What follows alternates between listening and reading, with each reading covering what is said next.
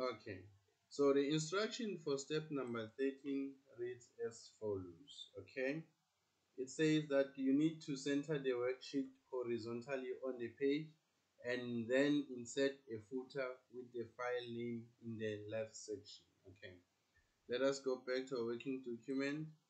Okay, to center the style sheet horizontally on the page, we need to go to our layout. Okay, once you get here, click on this thing here. Okay, and then go to margins. You'll get these two options here: center on page horizontally or vertically. In this case, we wanna center it horizontally. Then after doing that, we need to go to our header and footer. We need to click on custom footer.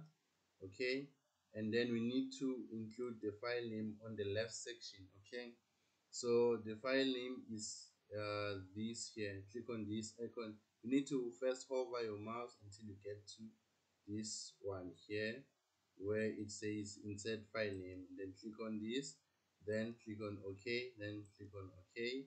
Then let us look at the instruction. Are we done with everything? Blah blah blah blah blah blah, center with the file name in the left section. Okay, so we're basically done with step number 13. Let us move on now to step number 14.